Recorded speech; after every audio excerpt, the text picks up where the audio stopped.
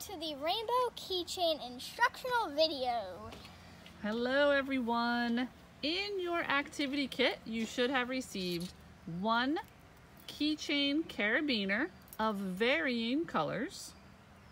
You should have received one especially lovely paw print bead, again of varying colors, and this particular bead serves a special purpose, so make sure that one is set aside. And you should have received a bunch of other multicolored beads. They're just in your pack, which is a whole crazy amount. You get what you get and you don't get upset, right? And the strings for your keychain, those are all one color of the rainbow. So you should have received 6 of those: red, orange, yellow, green, blue, purple. Now, are you skipping ahead? Yes. Gotta give everybody a second, lady. Give them a second. So the first thing you're gonna want to do to start your rainbow keychain is line up your strings. Now they are going to be a little different in length. That's fine. Don't obsess over that. They're not going to be perfect. If you are the kind that wants them to be exactly the same, use your scissors and chop it so. Just chop them to be the same. You're going to put all 6 of them through the ring on the keychain. And I'll get a little closer so you can see the detail on that. Ring on the keychain. You could do it to the carabiner, but they do tend to slide out of the carabiner when you use it. So that's why we use the ring of the keychain. Oh my goodness, you guys are going to hear some farm equipment going by. The next thing you're going to do is you're just going to tie this into a knot at about the center point. Knot at about the center. If this is a problem for you, you can always ask someone for help. When I do in-person camp, Miss Abby and I usually have to tie everyone. May you help me, please? Yes, I can help you. How are you doing? Not a little as well. messy. I'm Okay. Okay, so just don't stress your parents too much about all of your crafts. Don't they? Try to do this on your own, but if you do need help, ask. Please. Alrighty. Oh, no, I can't get these things aligned.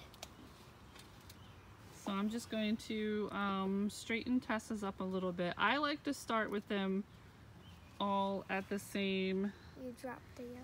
top, and then it's the bottom that's going to be uneven. So you'll see me kind of just do all of them together like that. I'm a little fussy, so sometimes I'll even put them in order of the rainbow color. And then I have it like that. I'm going to move this back a little bit so you guys can see best. Here's the circle, and then I just thread it through. And that's about the midpoint. So that's where I'm going to take these like this, one over the other, and then the back one comes through the circle. Back one through the circle, and then that's it. You just tighten that up, and then you're good to go. I already got it in the center for you. So there's all of them like that. Hand that back to Tessa. Let me do, and this is exactly how it happens in in-person camp. When I say that we literally tied every single one of them, that is a true statement. So we're going to do the same thing with hers. Actually, there's another way that you can do it. This one can be a little more difficult, but I'm going to show it to you because it's my favorite knot. We use this for a lot of the animal exhibits.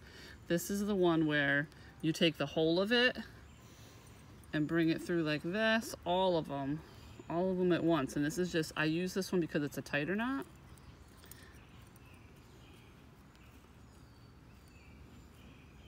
Oh my, look at that. So that's just 2 examples of knots. Now, after you have knotted it and it is on your key ring, you're going to take your special varying colors paw print bead, and you are going to put each end, and there's 12 now. You started with 6, but now we knotted it and it's doubled, so there's going to be 12 strings that you're going to put through the bead. This will require a little patience, especially when you start getting towards like numbers 8, 9, 10, 11, 12, because it'll get tighter in the bead. But you can do it. Back up a little bit so you can see both ladies working. And it's just, as long as you have that look of concentration, that's success right there. You get that concentrated look and you just thread them through.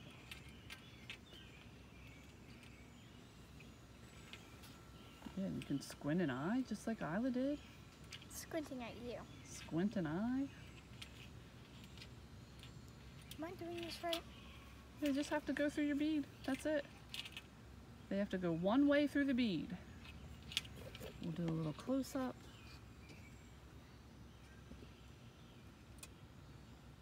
And that's where you're getting to where it's a little tighter. Yep, a little tighter. Let's check out how we're doing over here.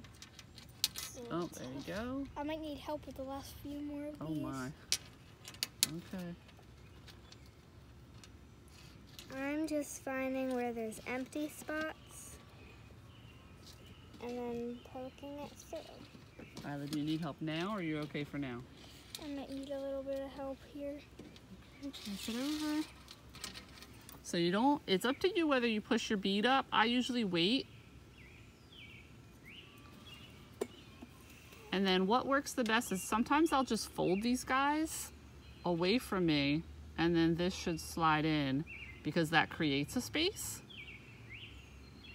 So if you're just trying to go by forcing them in and it's like this, do that little fold like this and that'll help you push your string through. And I say string, but this is really that rubbery stretchy cord stuff. I figured you guys knew what I was talking about. But the fold is key. So when you fold it like this, I'm having trouble. Try the fold. See how I have it folded against my hand? Beautiful. Oh, you mean when you have to straighten it with the bead? I think I went too far because now it's starting to create the knot already. That's okay. That's all workoutable. Is that a word? Workoutable? I feel like it's not. I feel like I made that up. It's all able to be worked out. Thank you for the help. You are welcome. I don't know though, your red one doesn't want to go in. Let's make some space. Here, I can try that one. Get it at the flat, where it's flat. I can't even see what I'm doing. Mm. Got it. Now, if you're having trouble, like Tessa has a little trouble with some of hers knotting, you just have to individually pull on them. So see how this blue one has a little loop right there? I'm just gonna find that blue guy and pull him by himself. And then there's, see this purple guy got twisted? So I'm just gonna find that purple guy and you have a 1 in 2 chance of which one is correct and pull him until he's straight. And you can keep doing that until you get your pin. Your pin, no, bead. So now that your bead is up by the knot, you're good to go. And we're gonna knot again. There's gonna be another knot to hold that bead on. Tessa, do you want me to help you with yours? Or do you want me to just move ahead with Isla's? I got it. Okay, good work. So now you just have to straighten everything out, like we just did with the first one. And that's just by, and sometimes if you pull all of them at once, it works and it's like magic. So you could hold on to all the string and just move the bead.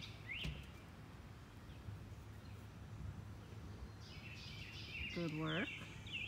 All right, I'm gonna show the knot on Isla's first.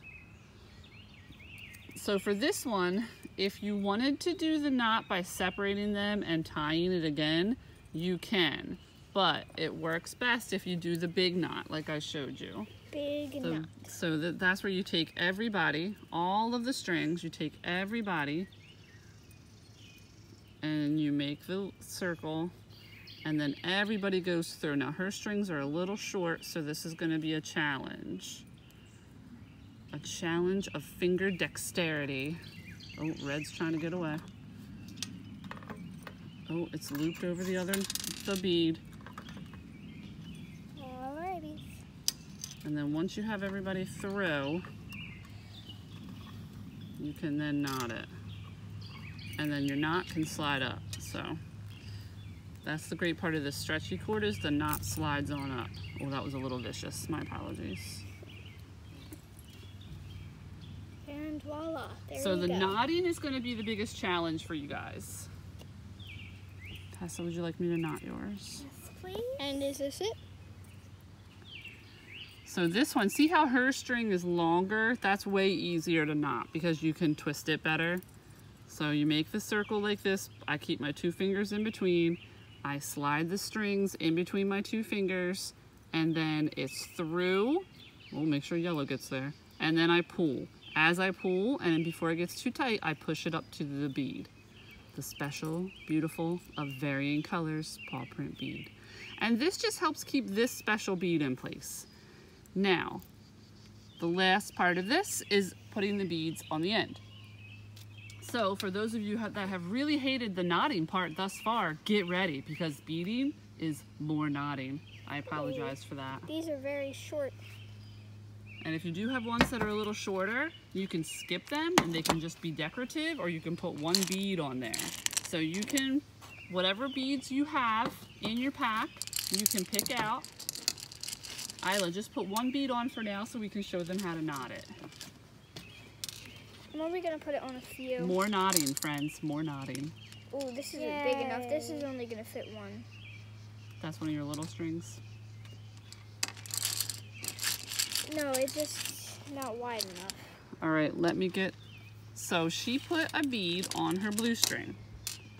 There it is. Oh, it's blending right in with your shirt. I don't even know if they can see that. And then it slides up, but you can take this end part, and that's just a simple knot. So you're gonna knot that, and then the bead stays on. Voila. Okay.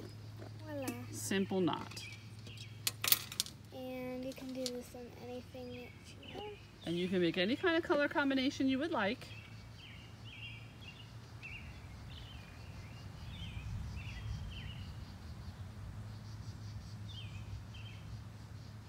And this is the part that just take your time. Maybe save this project for a rainy day. Yeah.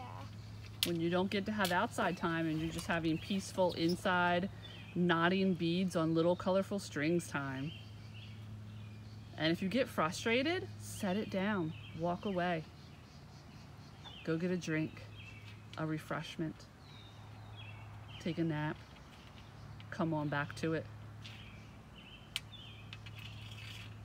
All right, we're gonna leave off there because the beading process, depending on how you like to do it, could take 5 minutes or 60 minutes. So thank you everyone, and good luck with your knots.